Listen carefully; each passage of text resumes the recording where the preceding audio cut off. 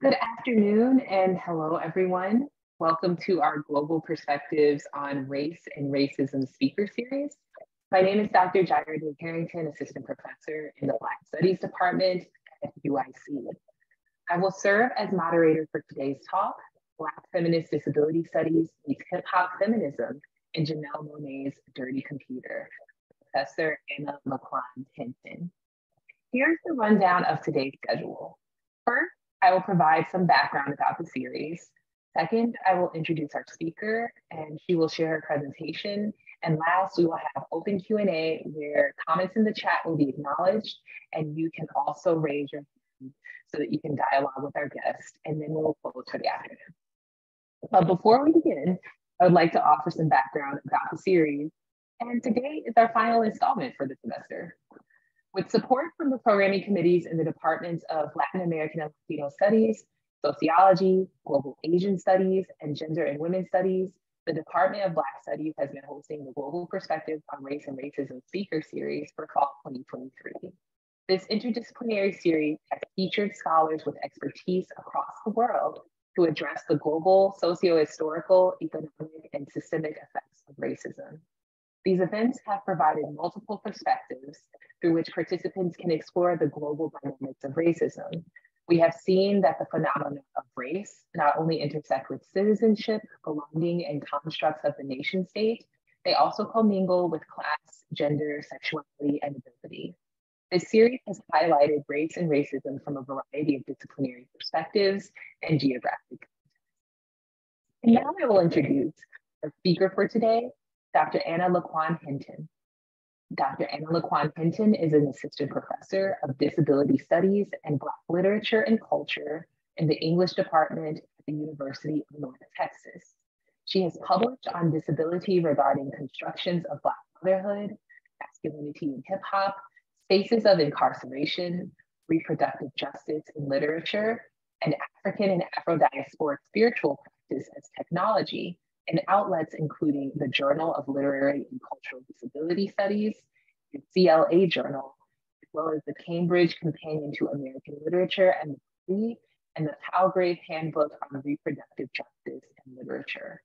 She is currently writing her monograph, Refusing to be Made Whole, Disability in Contemporary Black Women's Writing, which approaches conversations of aesthetics, spirituality, representation, community, sexuality, motherhood, futurity. Dr. Hinton is also Public Relations Director for the College Language Association, Forum Executive Committee, TC Disability Studies, and a member of the Committee for Persons with Disabilities for the City of Denton and the state of Texas. She is a disabled, queer, mom, Black feminist who loves music, loves dance, loves the moon, loves spirit, loves love and food and roundness, loves struggle, loves the folk, and striving to loving herself regardless. The floor is yours, Dr. Hinton, and we look forward to your time. Hi, everyone. Thanks for having me today. Can you hear me? Okay, great. I'm using my office desktop and we don't get along, so I'm glad it's working for everyone. I just want to thank Jaira and Akimi and everyone who has been instrumental in my being here. And I will get started. Today, I'll be talking about Black feminist disability studies and hip hop feminism, specifically through an analysis of Janelle Monaé's visual album, Dirty Computer. Excuse me if I have to clear my throat, I have a cold. So right now we are in a moment for Black women. Specifically, this moment is epitomized by Janelle Monaé and her success with her most recent pleasure tour. She is broken out as a defendant and a symbol of Black women's sexual freedom, a queer icon. She is receiving all the love and praise that she has deserved. Monaé has been in the public eye for quite a while now. As an artist who defies genres, as an artist who is bold, who bends gender norms, who resists the normalizations about women's bodies and representations in the industry.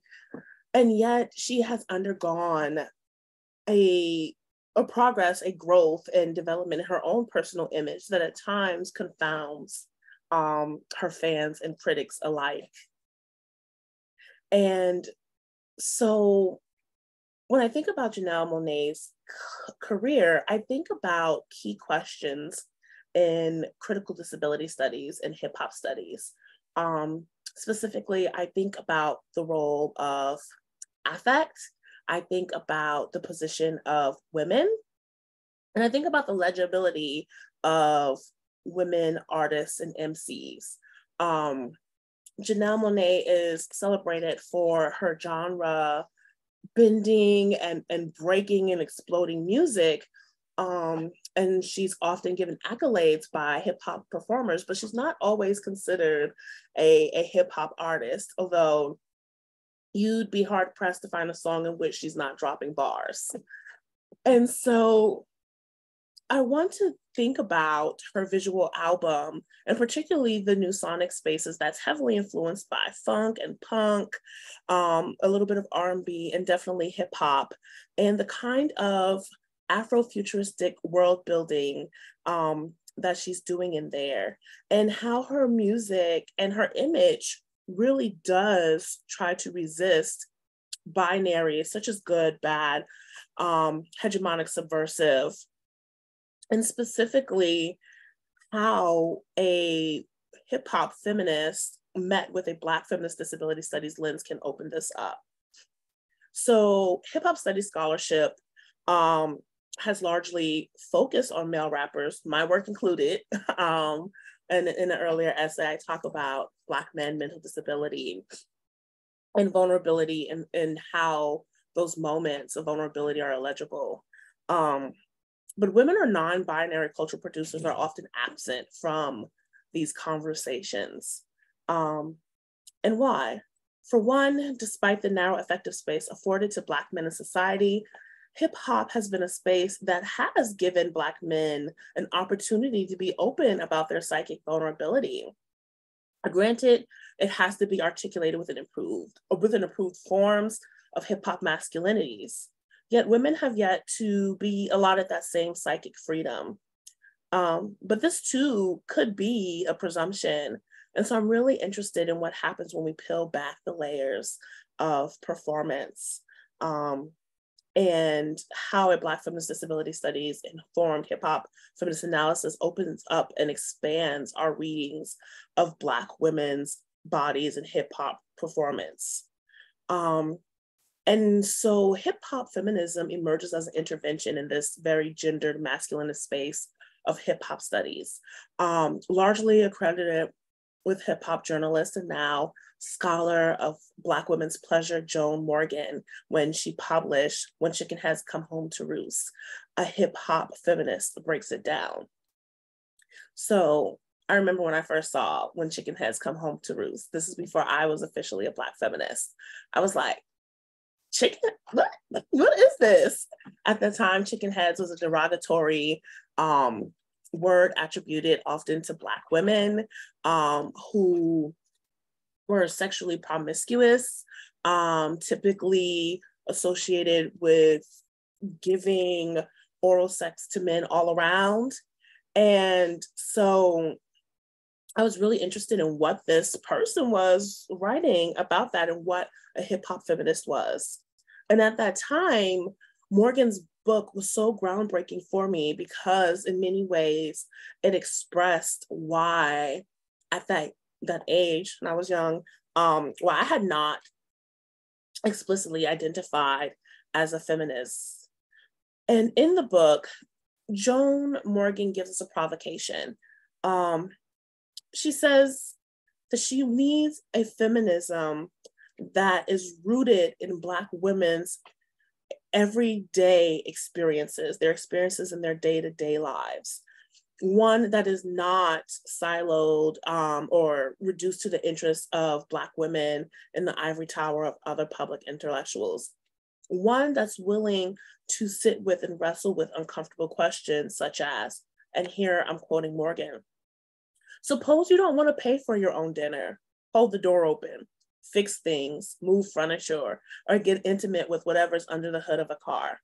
Is it foul to say that imagining a world where you could paint your big brown lips in the most decadent of shades, pile your fat ass into your favorite micro mini, slip your freshly manicured toes in 4-inch fuck me sandals, and have not one single solitary man objectify, roam his eyes longingly over all the intended places? It's like a total drag for you. Here, Morgan is asking us to consider the ways in which, at a certain point in time, dismantling the patriarchy is not always ideal. It presents a world where certain desires, problematic and contradictory as they may be, are still present, and one in which women, and many Black women for whom she's attempting to represent in this work, still desire. And so she declares that she needed a feminism brave enough to fuck with the grays. And this was not my foremothers' feminism. And so in this text, Morgan is responding to and feeling constrained by the second wave, and at that time also third wave feminist movements, even Black feminist movements, once again articulated and practiced by academics and intellectuals. And so for many young folks today, it's hard to understand how subversive Morgan's admission was for the time. Feminism has somehow come to mean women's rights to do whatever the hell they want to do, even if that so-called desires, patriarchy and misogyny ventriloquize through lipstick lips. And in many ways, it's easy to conflate Morgan's articulation of hip hop feminism with this anything goes feminism. However, it's important to note that while Morgan wanted a space for Black women to express their desires, even if they perpetuate the patriarchy, she was nevertheless clear that some of these desires did indeed perpetuate the patriarchy and weren't inherently liberatory. These are the tough conversations in which she's trying to think through and push us forward. Anyway, I'm going down a rabbit hole. Hip hop feminism has come to speak for Black women and girls who don't embody or perform respectability, who are often dismissed and concerned with a feminism that, who are left out because they're poor and don't identify as feminist. Hip hop feminism is concerned with a feminism that speaks to everyday Black folk. Similarly, Black feminist disability studies, as articulated by scholars such as Moya Bailey, Sammy Schalk, and myself, is seeking a critical disability study lens that can fuck with the grays of the everyday lived experiences of Black people, and particularly Black, sick, and disabled people.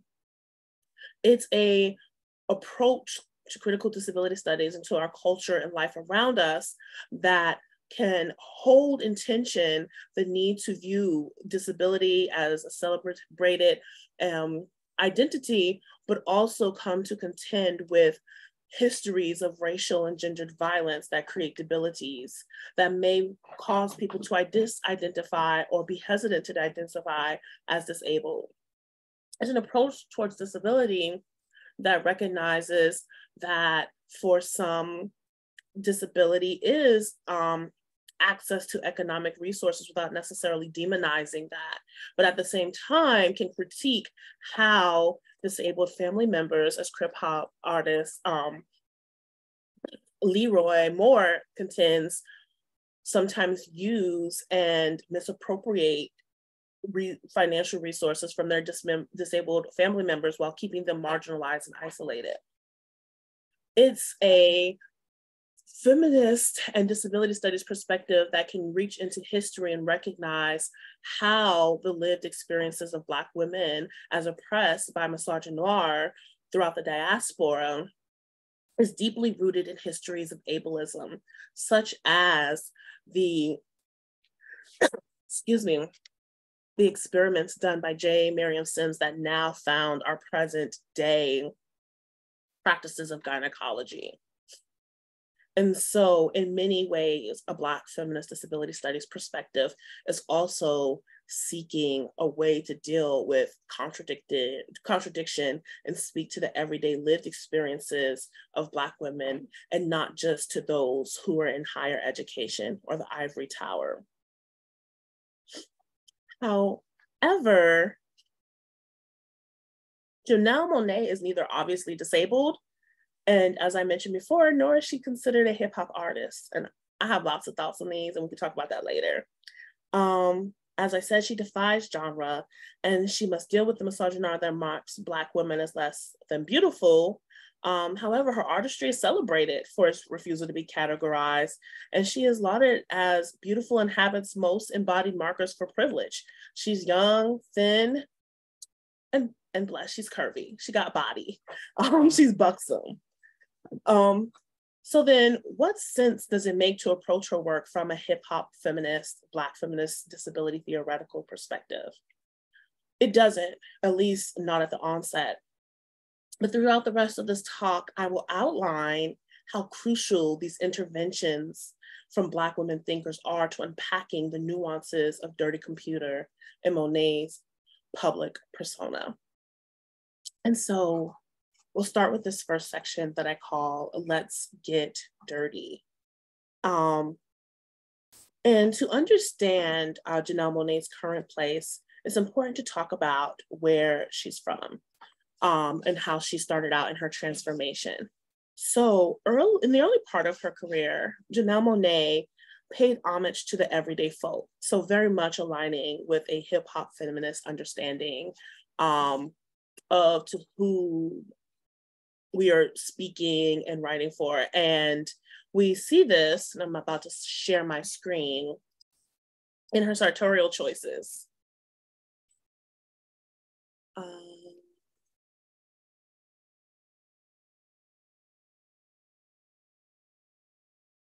And so earlier on in her career, she was known for her Black and white suits and her unrelaxed natural hair pompadour. And when interviewed, she claims that this particular look connected and rooted her. And here I'm going to start quoting Monaé. "It's a dedication to uniformity, and I'm a minimalist by heart. But if a lot of it had to do with me wanting to have a uniform like the working class, like my mom and my grandmother. My grandmother had 16 sisters and brothers, and they all had to share one pair of shoes. And so that's the family I come from. I don't ever want to be detached from that. I use it as motivation for my music and just to keep me centered, grounded, and to stay on message." And this is important because many fans and critics praise Monaé for her choice of dress. They praised the reference to her roots. They thought it was cute. And most importantly, they praised that she didn't use sex to sell her music and boost her image. Feminist praise for Monaé's work was rooted in respectability politics. Contradictorily, or presently, these same folks have been recently clutching their pearls as Monaé parades the TV and internet showing her areolas, and to quote Joan Morgan, her fat ass, in wife beaters, wet and tied up so that they're cropped or no top at all, and Daisy Dukes, pum pum shorts, short shorts, however you want to refer to it. And so for many, this is a drastic, stark, and sudden change from her earlier image, and also a cop-out. They view her new image as buying into the hypersexualization of Black women's bodies. These folks clearly have not been paying attention to her personal image, especially in her visual, emotional film, Dirty Computer. So while in Dirty Computer, no nipples slipped or were flashed, by the release of this album, Monaé had integrated color into her wardrobe. She wore short shorts, crop tops, weird pussy pink chap-like pants, as you can see here in the upper left-hand corner. Heels, blowouts, braids, and various manners of Afro-futuristic puff hairstyles. The monochrome that had once marked her allegiance to her working class roots were now aligned with hands-made tail-S groups seeking to purify and reprogram the minds of dirty computers. Thus, the plot of the visual album. In Dirty Computer, you have the protagonist, Jane, who has been taken by this radically right group as a person that they reduce and call a computer. And specifically, this computer is dirty and must be reprogrammed. This narrative echoes the reprogramming work done against queer kids. It harkens to conservative religious discourse, and it is a dystopia that is rooted in the oppression of women, particularly Black women, throughout. And so within Dirty Computer, Monaé emphasizes that it's an emotion film. And once again, this connects to this idea of making Black affective space. And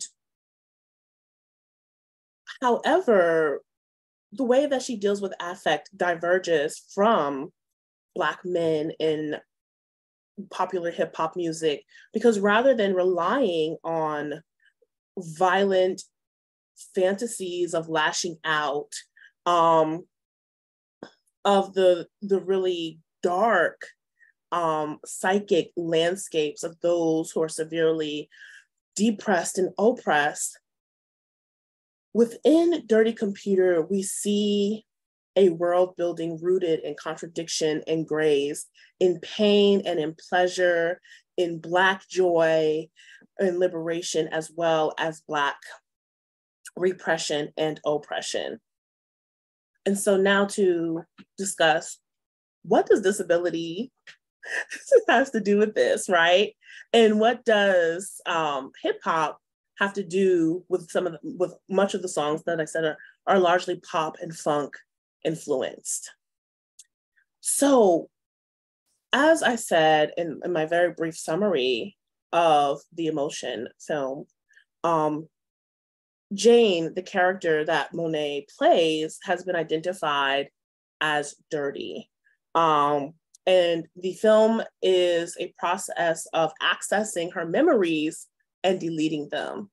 So besides the interesting dynamics of having white consumption of moments of Black joy that are then erased and no longer accessible by the Black female protagonist, what is crucial in understanding this dystopic space that Monaé is describing are histories of eugenics that's rooted in racism and ableism.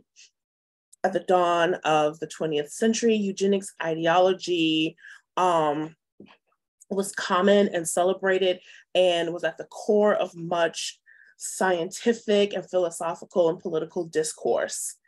Quote unquote pseudosciences such as phrenology was used to articulate why Black folks and also disabled folks of all races were subhuman and would bring the race of humans altogether backwards and must be eradicated. And while eugenics discourse has fallen out of favor, at least explicit discussions of eugenics discourses have fallen out of favor, disability studies scholars quite aptly articulate how they were made, whether that's in our practices of genetics testing, picking and choosing whether or not you want to be able to have children who have Down syndrome, for instance, Even now you can pick attributes down to sex, eye color, hair, when very much rooting that in continued ongoing eugenics discourse, this time housed in the fields of medical technologies in service of futures or ideal futures where disability is the marker, as Alison Kafer argues, a feminist crip queer, of whether or not we have progressed, the absence of disability marking the most ideal future. And of course, as disability studies scholars contend, this is not to attack reproductive rights or birthing rights, even though some critique of eugenics from disability studies scholars have uncomfortably been appropriating, co-opted, and sound a lot like those who are on the right and fighting against reproductive justice, but to be more aware of the ideologies that inform our choices. It's not to say that a future free of debilitating violence is an ideal, but to warn against viewing disability as produced only by violence and not also a natural variation of human embodiment. And so in Dirty Computer, when they're going through and erasing memories, and in many spaces through that access and erasure of memories, what Monaé presents as the core of the self, that is very much rooted in a eugenics ideology. They get to pick and choose which aspects of the self, of the Black femme self, are worth retaining, and those which must be eliminated in service of a progress towards a better society. Additionally, discussion of dirty echoes to derogatory conversations around disability, queerness, Blackness, and stigma.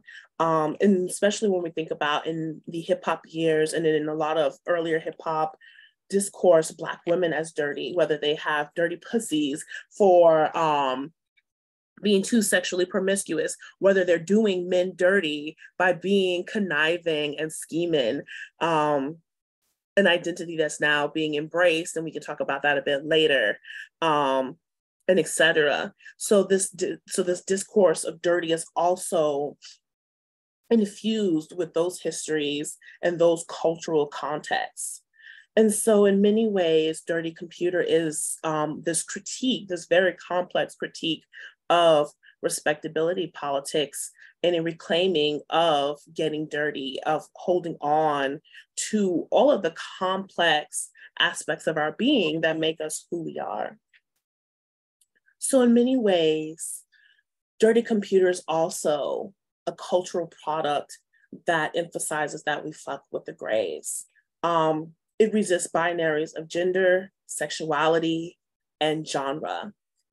Throughout the emotion film, or the emotion picture, as Monaé calls it, you see Monaé playing with gender, leaning into hyper-femme identity, as we see in videos such as Pink or The Way You Make Me Feel, playing with her love interest, going back and forth between a love story between her and Tessa Thomas, and another gentleman that's also in the film, even suggesting that they are in a polyamorous relationship.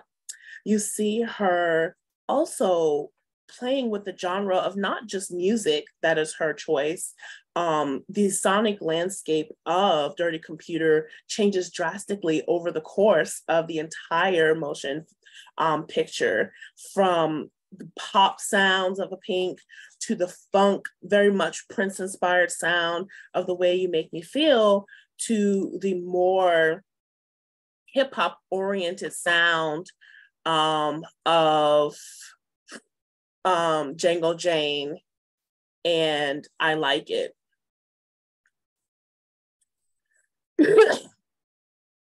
In Dirty Computer, you see Monaé articulating an artistry that refuses to be siloed and compartmentalized. And in many ways, the drama, or in some cases, melodrama, I mean, sometimes I like the acting is a little bit over the edge, but it's cute. It is what it is.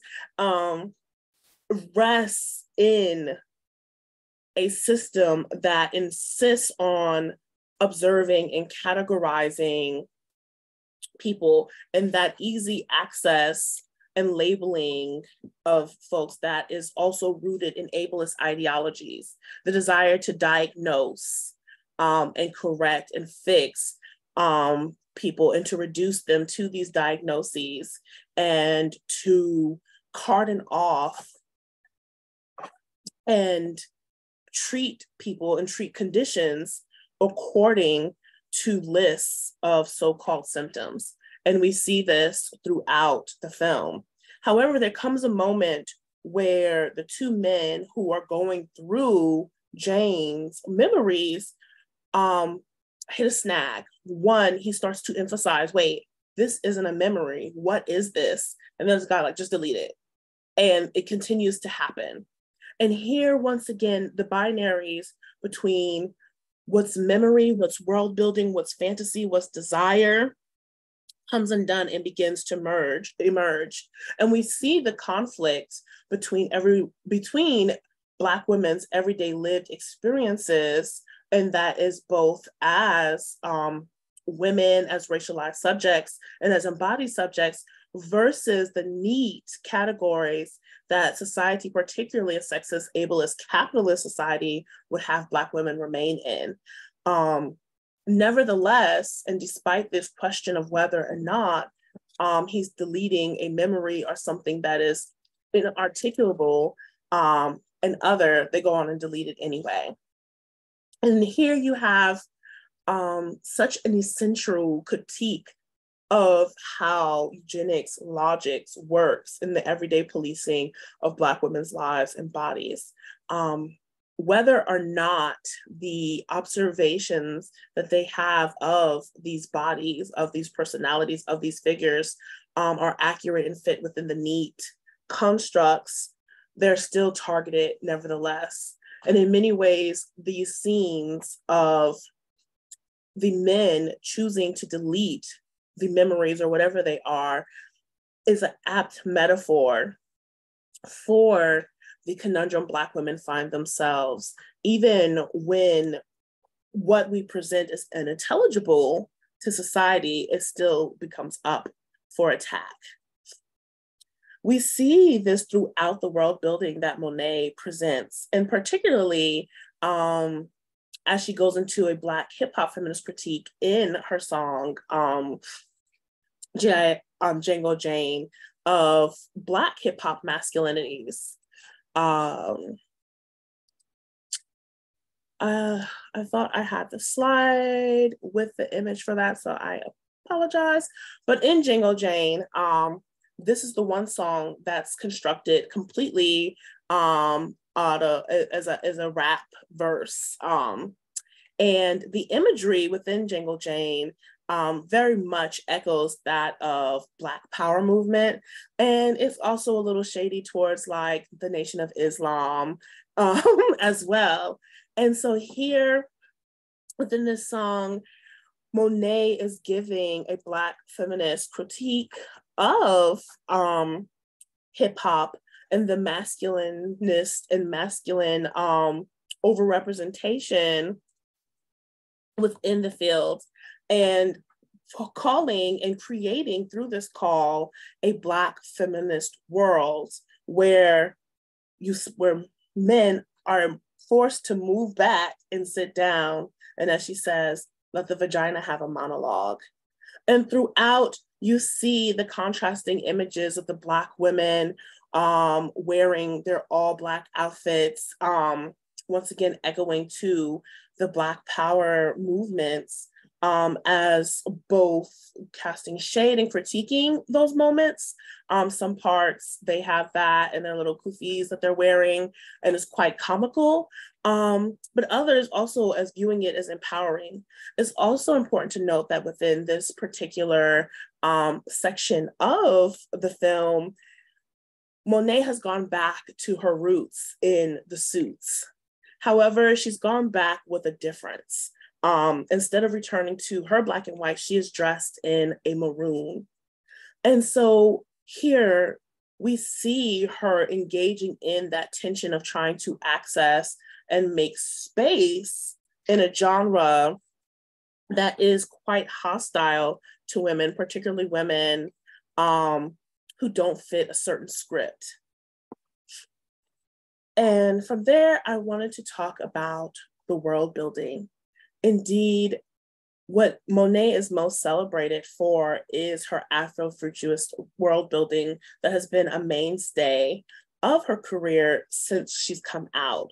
And for many scholars, they focus on her interactions with technology, with the idea of being a cyborg, being an android.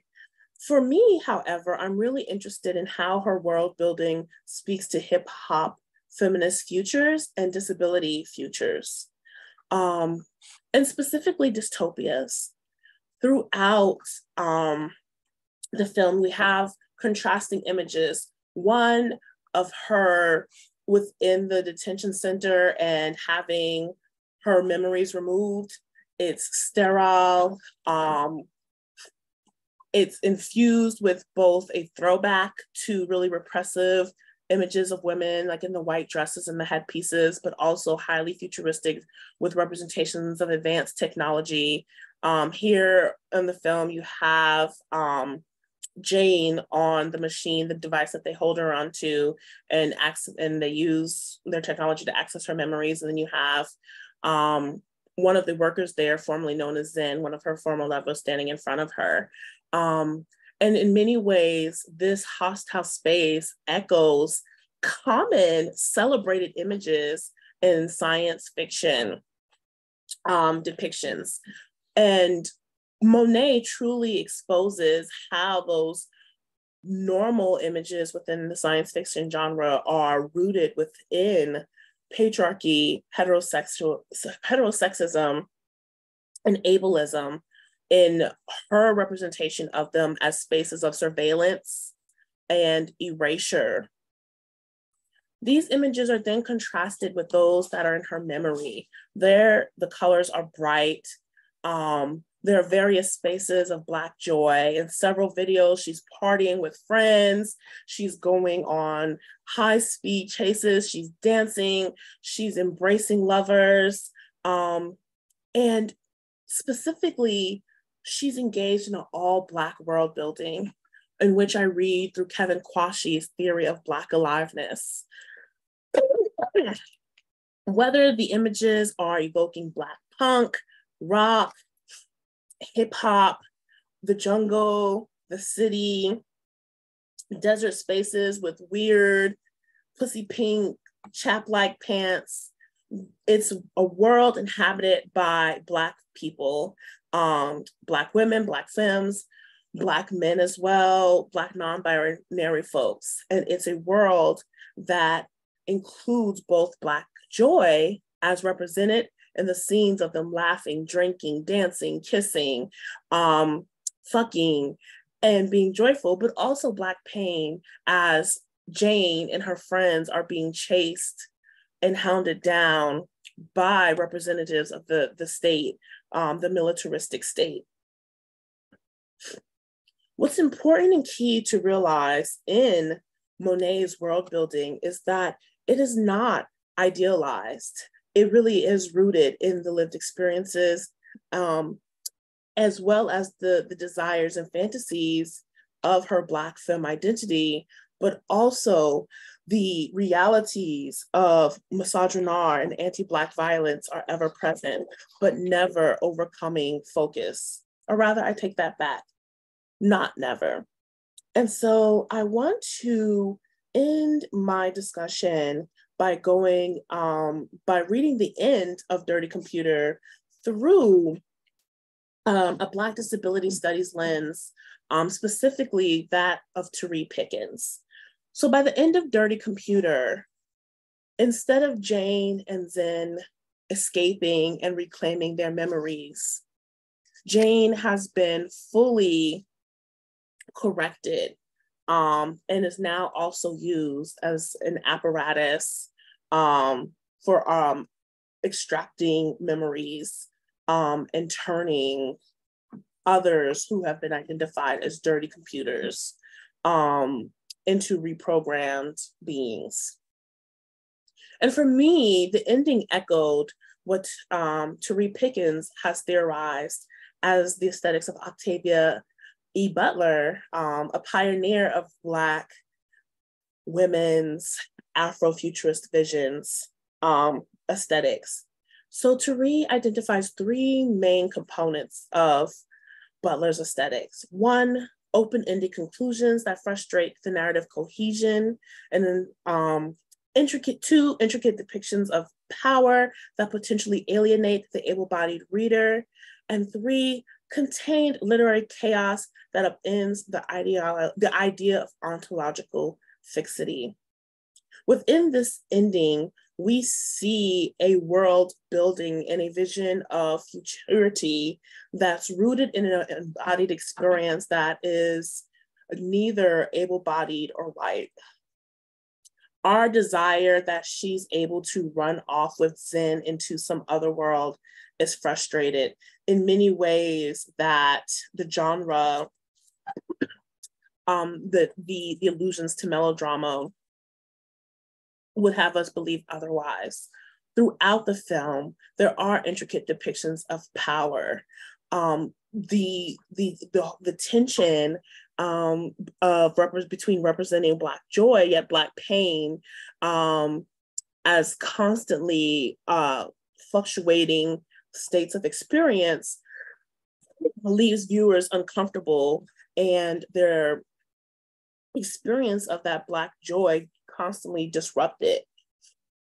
And finally, there is this sense of contained chaos throughout the entire film, the going back and forth between the memories and the sterile space of the cleansing location, and specifically a critique of ontological fixity as Monaé underscores our current relationship with technology and enfleshment. One way, in ways that call into question the futuristic celebrations of the integration between human matter and technology. Here it's important to remember that the people didn't choose to become computers. They were ascribed the moniker of computer. In many ways, or as a new vision of older power dynamics to name Black bodies as something other than. And so as a film, as it dives into affect, what we get is not so much an expression of Monaé's affective or psychic space or her persona's psychic space, but a film that makes viewers feel all the feels. And here I'm alluding to work that I'm currently working on Black queer affect and the language that Black folks use to talk about affective states, these very much ambiguous, seemingly unclear, yet very specific phrases such as in your feelings, such as I feel some type of way, and feeling all the feels that we use to talk about different and sometimes contradictory affective states within the same phrase. And so she very much goes against what we typically think about as the masculinist affective space that's allotted in hip hop, the one that has become the center point in hip hop disability studies, and therefore makes this a co-collaborative, and to use the language of pop psychology, a co-regulatory space where we are both experiencing her feelings, but also our own feelings at being interpolated into this psychic space. And so here in Dirty Computer, Monaé gives us an opportunity to look at interventions in scholarly thought, in this case, hip hop feminism and Black feminist disability studies, as not just useful for thinking through and considering specific identities, though they are definitely useful for that. And I will never suggest that we decenter the place of Black women and femmes and non-binary folks within those discourses, but also to reveal how they allow us to analyze and deconstruct larger ideologies that inform our present, but also our future.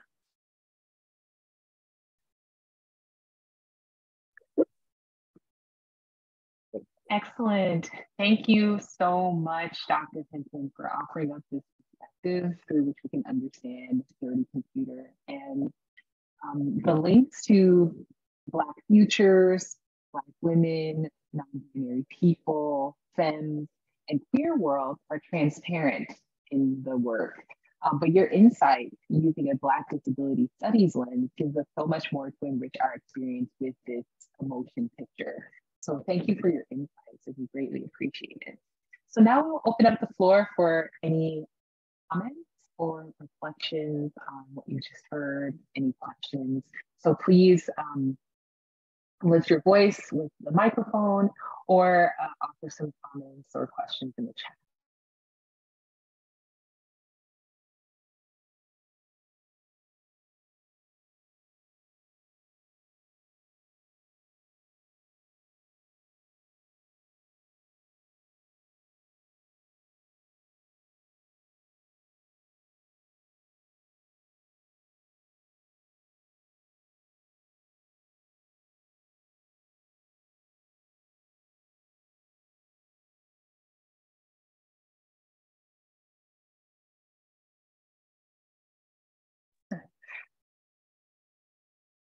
Right here asks, do you have a favorite Janelle Monaé song? Oh goodness, so I'm one of those people that hates answering favorites questions because I'm so undecided. And also like I'm a hardcore hip hop fan. So like my favorites aren't always the ones that she celebrated for by others. But I loved when she released Queen. I loved Electric Lady. I went to a HBCU, so that paired with the video was giving me all the feels. I actually really enjoyed Jangle Jane. I was like, okay, I see what you did there. The way I feel like, the way you make me feel, like that one was great because I loved Prince. And I was like, okay, I see what you did there. So I don't have a favorite. Like I said, admittedly, I'm really attracted to the sound when the songs that most closely echo traditional hip hop and R&B because I'm basic, but or like funk, but yeah.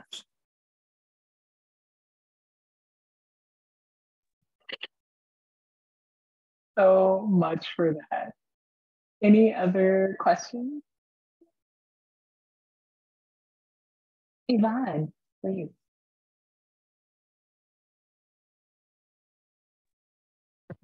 I don't know if this is a question or more or less just a statement. That presentation was absolutely wonderful. I'm so glad Brianna sent me a backup email to make sure I joined.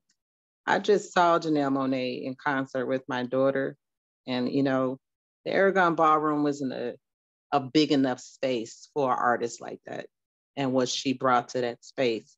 And it was nothing but liberation I felt. This was my first time like witnessing her work and how you just explained it, you know, with your own intellectual thought. It just really had my brain ticking and saying, what did I witness? So now I got to go back and listen. I did record some of it, but the intersect and what it is that you're saying, you know, it makes me more aware of who I say I am too. And that's why I join these conversations, to continuously learn how we can connect each generation to the music and what we're experiencing from it. Thank you. No, thank you so much. I so appreciate that. Oh goodness. And yay for you getting a chance to get to the concert. The way my life with these kids and these finances are set up, I did not get there. So I'm happy for everyone who was able to.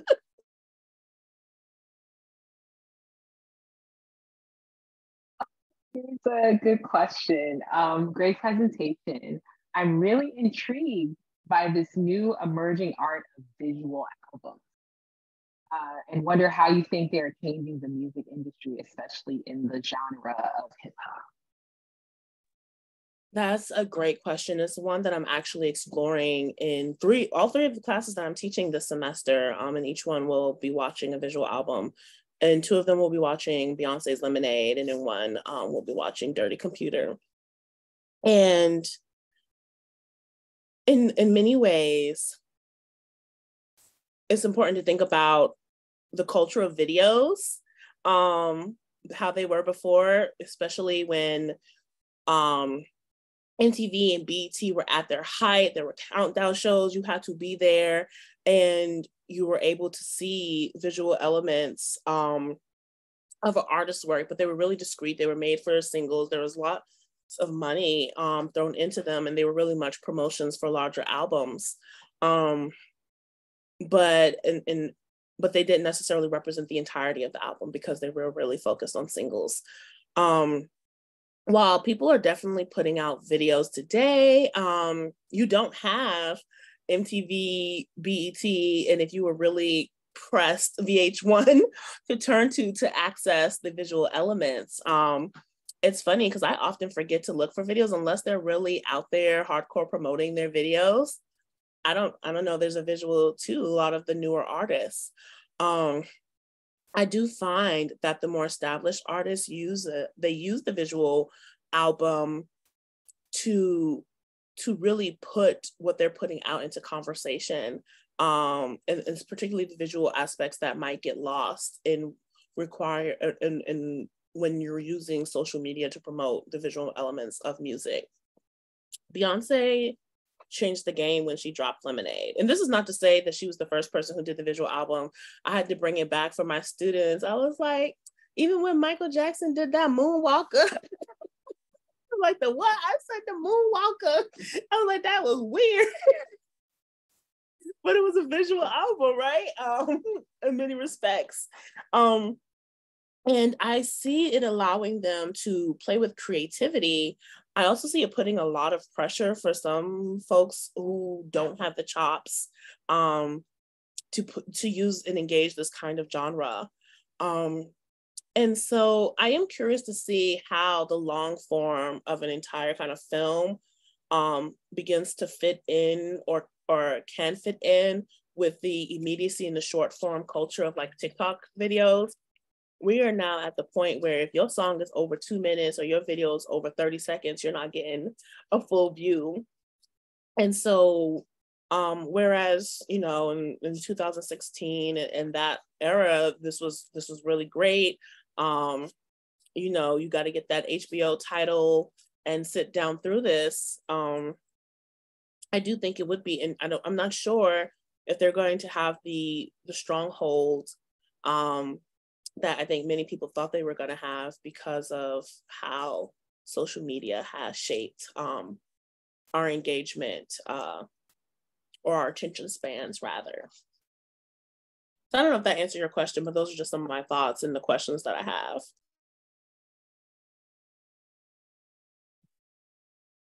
Thank you. And also, I guess you could turn it into a full-length film that we've been seeing with artists taking their promotion of tours to movie theaters now, and we're seeing that a little bit more frequently, even with the Renaissance tour that has been a part of it as well. Different kind of promotion. Not sure if we're actually getting the visuals that we saw in the early trailers, but you know, we'll see. Sam says, this makes me think of when MTV made Carmen a hip opera in the early 2000s, finding hip hop's place in a greater art world. And that was also a Beyonce phenomenon. Y'all, I wanted so much from Carmen. I wanted so much more. Oh gosh, Beyonce, she can act her ass off in a 4-minute video. Oh, but back then a movie was challenging, which also makes the choices that she made in Lemonade really interesting, because there isn't that plot that you would see like in a traditional video in the 2000s for per se, or even in like that hip opera. So we'll see. And I love that you brought up like the feature film, like, you know, when Homecoming came out, I was like, whoo, I can't wait for this Renaissance film to drop. There are people who are about to sit their hind parts in for that Taylor Swift film. We'll see how that goes. Another interesting counterpart, if this is what you're into, was Kid Cudi's Intergalactic. It was a cross between like a full-length romantic comedy and a visual album, and it was beautiful and it was dope, and it featured tracks from whatever album he was dropping at that point as the score, but it also had a full-on plot. It's animated. It's dope. I would give him that.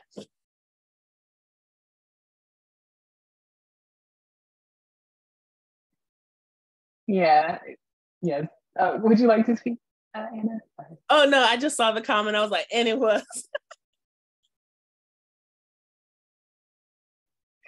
Thank you so much. Any others? Any other comments?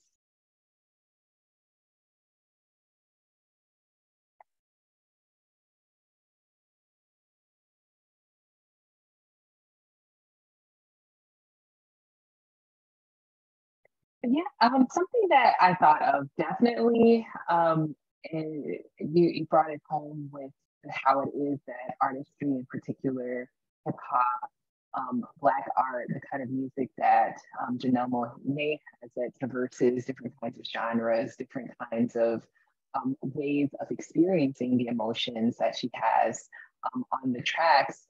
Something that I thought of immediately is just that the kind of expansive nature and the kind of vision of her mind. Yvonne mentioned that seeing her at the Art Aragon Ballroom seemed like it was too small to contain the bigness that she has. And something that I noticed as well with this film, and even as we're talking about the genre of visual albums, is that you kind of have to have a big budget to do it. It did not look anyways kind of cheap. It looked like there was definitely a budget. And so there's a way that this kind of way of storytelling may only be accessible to a certain kind of artist with a particular sort of investment. And so what does this mean for the kind of expansiveness of storytelling if it's kind of limited by, let's say, budgets or maybe the direction that the music industry is headed? So could you speak to that kind of emergent artists and the kind of challenges that might exist for creating in this particular way? That's a great question. And I think it does speak to what I was saying in the sense that you really do see established artists as the main ones making this kind of full-length feature film version of their albums. There used to be a time in music video production where if you were a new artist, you would still get the huge budget invested in your single and the visual aspects of your single. We don't really see that these days at all. And so I imagine, and what's interesting though, in terms of visual culture and the ways that it works with the oral culture, especially on social media, you do see a lot of new artists relying on their fan bases that they're establishing and the visuals that they can offer, whether it's through stitching together TikToks, whether it's through dance crazes, and you come to know visually the music through the fan base before they even release a video. And once again, this is still within this very kind of short form culture of like the 2-minute TikTok. And for y'all who haven't realized it, when they say like they're doing the clips and they're going to release the full track, the track is like 2 minutes and 10 seconds. So still short. But I think they are leveraging that. And I am more so curious than having answers of what that looks like for up and coming artists. I just don't see them having that access. I will say these babies, they can put together a film on YouTube with a Temu microphone and an iPhone. So you never know. The sky is the limit. Another maybe another direction that we could take is, again, looking at the evolution of Janelle Monaé. And so now moving in the direction that we are now with her current tour and her most recently released album, that she is in an age of pleasure. There's this emphasis on pleasure and sexuality and the kind of freedoms that she wants to explore, not only in her music. Some people have noticed that the uniform has changed quite a bit, as you mentioned in your presentation. So could you speak a little bit to how it is that a Black disability feminist or Black feminist disability lens could help us to think through these new iterations of her artistry and her work and her message? Yes. Like I said, what I've thought has been interesting about especially critical responses, they're like, oh my goodness, she's like turning into a hoe now to sell her albums. And they had a similar reaction when Beyonce released her self-titled album and she was more explicitly sexual. And it really goes to demonstrate how little attention society and culture pays to Black women. And I think this speaks to her desire to push boundaries and binaries, because no matter what you present out there, or these artists put out there, they do end up going in a box. Beyonce has been singing about sex and her man, maybe not as explicitly for a long time, but if you listen to Crazy in Love, y'all already know Speechless was where it was at, right? And so on. And while, you know, Beyonce and Partition might be a little bit more in your face than what you imagine, this has been part of the evolution. It's been moving there. And I think the same thing with Janelle Monaé. And that's what I find Dirty Computer really interesting, because I see it as almost a bridge, as her moving, not necessarily out and away. I don't think she's dropped those roots of the suits and the pompadours, but as a bridge to where she was going in this life. And so what I think like a Black feminist and a Black feminist disability studies theoretical lens brings to the table is this idea of transformation, of identity and embodiment as fluid and ever changing, and as in constant flux. And you see this with her persona evolving very much in a way that echoes her late mentor and inspiration, Prince. Like, and even in the maturation of her own body, it's like, girl, where'd you get those from? And what does it mean to like move into like a grown woman figure and to become comfortable in those bodies? Immediately, I think of this in conversation with Chloe and Halle Bailey and how uncomfortable their development main folks from the embodiment that they represented, not just in their curated image, but in their actual physicality as adolescents to coming into their grown woman, excuse me, hood. And so that Black feminist disability studies lens really asks us to think about bodies as changing, but also to think about the narratives that we ascribe to Black women's bodies and the tension between navigating those narratives, but also the desire to self-define, and how that looks kind of messy, because them Bailey sisters is messy. Beyonce's messy. Monaé's really interesting because she's been very private. And so I got the feeling she's messy too, but we don't got all the deets of how. Thank you so much for that insight. And so as we close, maybe you could speak a little bit about the future work that you have and how it may integrate into this conversation, what we can look forward to your work that's on the horizon. Thank you. So my book is now under contract with a university, Mississippi Press. So hopefully we'll be wrapping that up and seeing that before 10 years in the next couple of years.